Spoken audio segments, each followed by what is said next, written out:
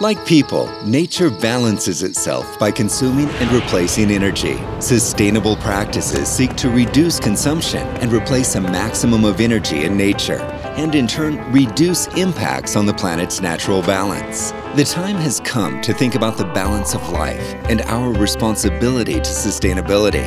Braskem, a Brazilian company that has always seen the world holistically, began imagining and developing new ways to make plastic.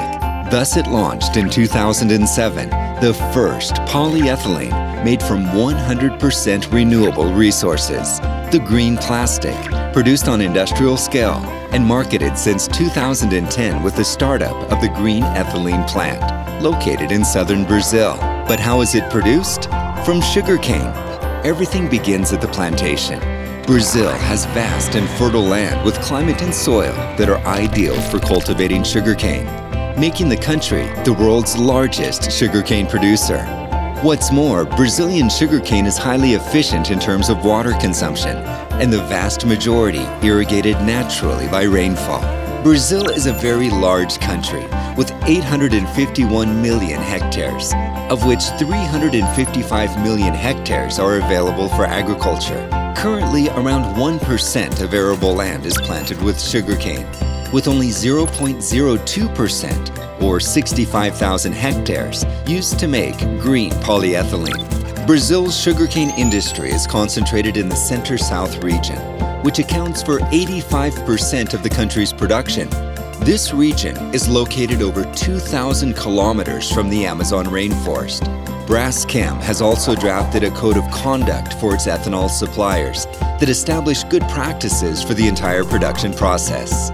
Sugarcane cultivation captures CO2 from the atmosphere during its natural photosynthesis process. The sugarcane is harvested and sent to mills that convert it into ethanol and sugar. The bagasse from the sugarcane is used to make bioenergy to meet the needs of the production process, as well as part of the energy demand of the cities. The ethanol used to make Braskem's green polyethylene helps capture and sequester CO2 from the atmosphere. From the mills, the ethanol is transported to be converted into green ethylene through a process developed by Braskem. From this point forward, the process used to make green polyethylene follows the same process as that used to make conventional polyethylene. To give you a better understanding, the production of 200,000 tons of green polyethylene represents an annual reduction of CO2 in the atmosphere of some 800,000 tons. This is equivalent to the annual emissions from 800,000 cars, or the equivalent of CO2 emitted annually by the energy consumption of 200,000 families.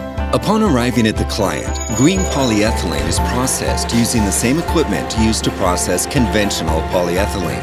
The process and the quality of the final product are maintained with no need to invest in new machinery and equipment. Green polyethylene is used to make a wide array of products that today can be found in Brazil, Europe, Asia, Americas, and Oceania. After consumption, products made from Braskem's green polyethylene can be recycled using existing collection channels for recycling conventional polyethylene. Green polyethylene demonstrates not only Braskem's commitment to sustainability, but also the commitment of the entire production chain, of ethanol producers, companies that use green polyethylene, and consumers who choose these products. To certify green polyethylene, Braskem has created the exclusive I'm Green seal, which guarantees that consumers are selecting a product that uses plastic made from sugarcane. The seal was created so that our clients could communicate to consumers their commitment to sustainability. Braskem Green Polyethylene, made from renewable resources, helps reduce greenhouse gases in the atmosphere. Same manufacturing process as conventional polyethylene. Recyclable, bears the I'm Green seal. For more information, visit www.braskem.com.br/green plastic.